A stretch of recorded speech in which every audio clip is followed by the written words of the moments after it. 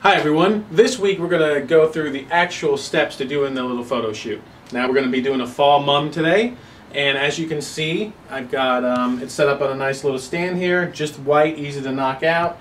It's against the light here. This is how we do it, so we have a nice white background. I've got my camera over here set up on a tripod.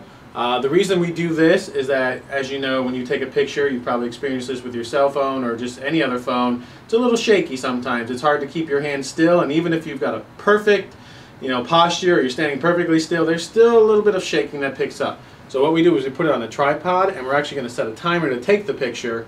That way, there's no shaking, it's as clear and no blurs as possible. So I'll come over here, and the first thing I'll do is I'll take a look at the shot.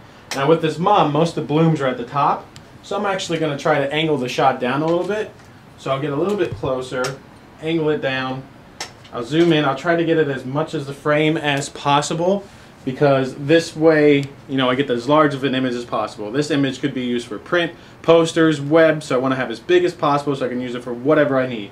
So what I'll do is I'll go ahead and do my timer, which is 10 seconds. Well, first you got to have the camera on. Timer.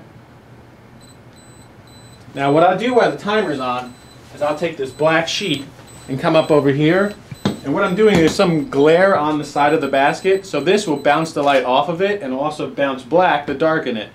Now it'd be great if we had two of these, or if there were two people doing it. If not, what I do, if the glare's on the other side, which I looked in there wasn't for this one, but if it was a vase, I would then take another picture on this side, and then in Photoshop I would combine the two pictures, merge them together, that way there'd be shading on both sides. Once you're done with the photo shoot, I'd recommend getting some close-up shots of the flowers. These images are great for Pinterest, Facebook, e-cards. You know the type of pictures I'm talking about, where the frame is full of flowers. These blooms are beautiful, it's perfect for fall.